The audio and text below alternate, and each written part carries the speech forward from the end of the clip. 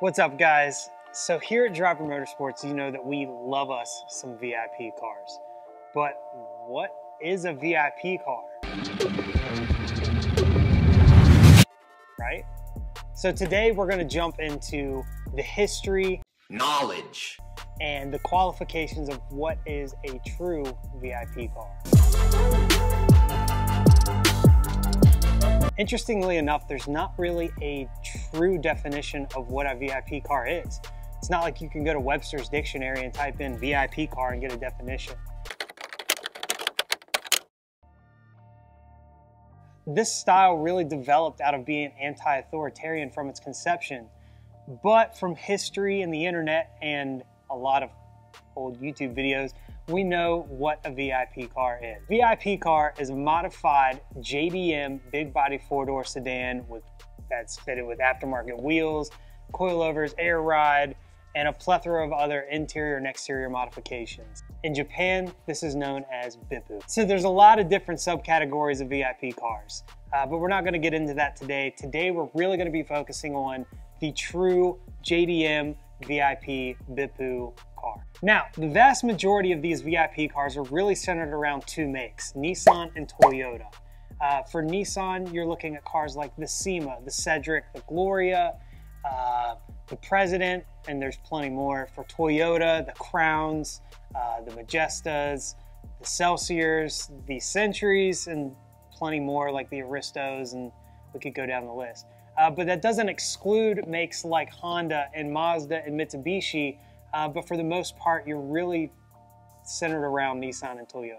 Now, before we get into the real qualifications of what makes a car a VIP car, let's talk a little bit about the history and how we even got here. Commonly, VIP car origins were tied to the Japanese mafia known as the Yakuza.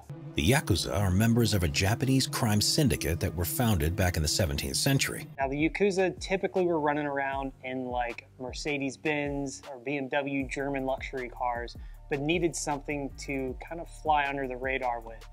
So they turned to the JDM market and started buying up all of these brand new, super luxurious Nissan and Toyotas that were also bridging into that market at the time. Now, if you're in the Yakuza and you've got a ton of extra money from all your extracurricular activities, you're gonna spend some of that money on your car. So they started taking money and buying these luxurious wheels and modifying the suspension, putting window tint on so that you can't see who it is driving down the road. And all of these things kind of turned into a style. Now, besides the Yakuza origin, street racers in the 90s were really getting cracked down on by the police for street racing, obviously, because it's illegal. But they really wanted to be part of the car scene and still mob around the streets with their friends, so they kind of took a play out of the Yakuza playbook and mimicked their style. So while the Yakuza is credited with the origins of the VIP car scene, it was really the community that took it and gave it life. So eventually, a gentleman named Mr. Takatomi comes around the car scene and starts the first VIP car club called VIP Company. This guy would later go on to also start Junction Produce and become one of the biggest guys and the biggest OG in the VIP car scene, but we'll get back to that in a little bit. But before all of that, a magazine called Young Auto Magazine took notice of the growing VIP car scene in Japan and really wanted to kind of publish it and throw some stuff out there to the people and their readers about it, but really didn't have a name for it. So they decided to call it VIP Club. Now, one of the publishers at Young Auto Magazine went out on his own and started his own magazine called VIP Car. Have you heard of it? We have, obviously, because we have it. But the rest is history. Now the VIP car scene is on the map and it has its own publication and it's growing. So, in the coming years, the VIP scene grew extensively with the help of a bunch of aftermarket companies. Companies like Junction Produce, Impool, Aimgain, Garson. There's a ton of them. Now, while all these products and all these companies are very different from each other, they all had the same common goal in mind, and that is luxury. So you may be saying to yourself at this point, I know what platform I can use, but what mods do I need to make it a true VIP car? Well, that can be a little bit tricky. Because just like music and the car scene, everything has a ton of subgenres, and anything with a bunch of subgenres gets really convoluted pretty quickly. But there's one main theme involved with all of them, and that's what I just said, luxury. These cars are not 1,000 horsepower street cars. They're built to mob, not race. So while there are some exceptions and there are some fast VIP cars, for the most part, the engine bays are left untouched, and it's really the exterior and interior modifications that take precedence. Common modifications that you'll see on a VIP car are big wheels, commonly big face wheels or fat spokes. You're gonna see interior modifications like glasses and VIP tray tables and bottles and chandeliers and pillows and seat belts and seat covers and steering wheels. Exterior modifications like aero, suspension modifications as far as arms and coilovers and air ride, and then lighting modifications like headlights, interior starlight headliners, LED interior lights, underglow, puddle lights. The list goes on and on. But the common theme, again, with all of it is adding luxury to an already luxury car. Luxury plus luxury equals VIP. So as I've mentioned, the VIP game is all about adding luxury to luxury. You take a luxury car to begin with and add more luxurious things to it. So companies like Garson, who make interior accessories, are commonly enshrined in Swarovski crystals. So you're gonna see shift knobs with crystals on them, rear view mirrors with bedazzled crystals on them. And the list goes on for Garson. There's a ton of products that they make. For Junction Produce, who make Aero, they also make amazing interior products like window curtains to block out the haters. Didn't see you there. I was too busy blocking out the haters. You've got seat covers, you've got neck pillows, pillows for the rear seat, tray tables, the list goes on and on. But again, it's all about adding more luxury.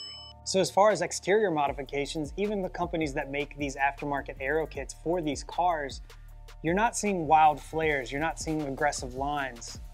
The companies like Wald, Junction Produce, Aimgain, Impul, they all focus around the same thing. It's adding elegance to the car without disrupting the body lines. So you're gonna see smooth surfaces, flowing body panels rather than aggressive flares and crazy overs and stuff like that.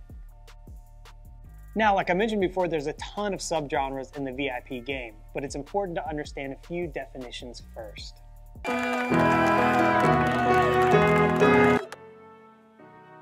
Bippu, this is what we call VIP. It is VIP in Japanese, but if you say VIP in Japan, they're probably not going to understand what you're saying. Now the second one is Soraichi, and this is for the fitment boys, right? This is perfect fender to wheel fitment, sitting hella flush, super low but not tucking wheel, just sitting right on it, right in between the lip and the wheel in some places, but that's like the perfect fitment, i.e. the hella flush boys. Sorauchi, now this is for the slam boys. This is for the guys that want to tuck fender over wheel, and that means some pretty extensive suspension modifications. In some cases, moved floorboards or no floorboards at all. Anikien, now this is what they call demon camber. So this is the guys with crazy camber. You commonly see videos of these guys leaving street meets or car meets and trying to jump exits and entrances and just flying through them, jumping them in some cases or getting stuck. These guys are super slammed and their cars are pretty much undrivable, but they still look sick. And the last definition is sushi. It's what's for lunch. So I'm gonna go find Normal Dan. Sorry guys, that guy sucks. There are a ton of different ways to build a VIP car. It can be simple and clean, or it can be hella flush with crazy camber. But the same thing rings true. It's gotta be luxurious, and it's gotta have some class. Now, it is possible to build a VIP car out of a USDM car. So, Infiniti and Lexus. It's still Nissan and Toyota, but they're still luxurious cars, and they're luxury cars to begin with. So you can build a VIP, a true VIP car out of one of these cars.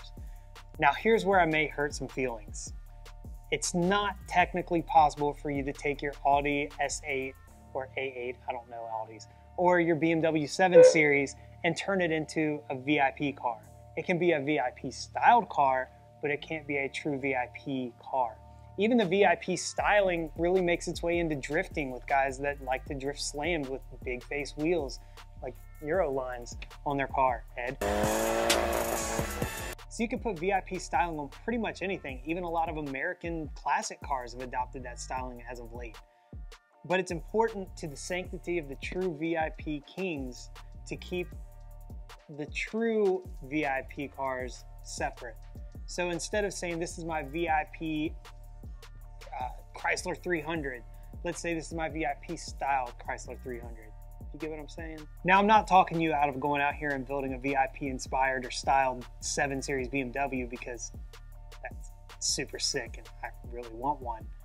But let's just agree that if it's a VIP car, it is what we've listed in this video. In summary, VIP is the ultimate flex, and that's really the point. It's inclusive, it's niche, it's class, and it's luxury. And it's for everybody, as long as you play by the rules. All right, guys, that's it. I hope you enjoyed the video. If you're looking to get into a VIP car of your own, we have a ton for sale. You can check out some of the cars that we've sold, some of the cars that we have incoming, and some of the cars that we have for sale on our website or on our YouTube. And if you like this video, like, comment, subscribe, and we'll see you next time.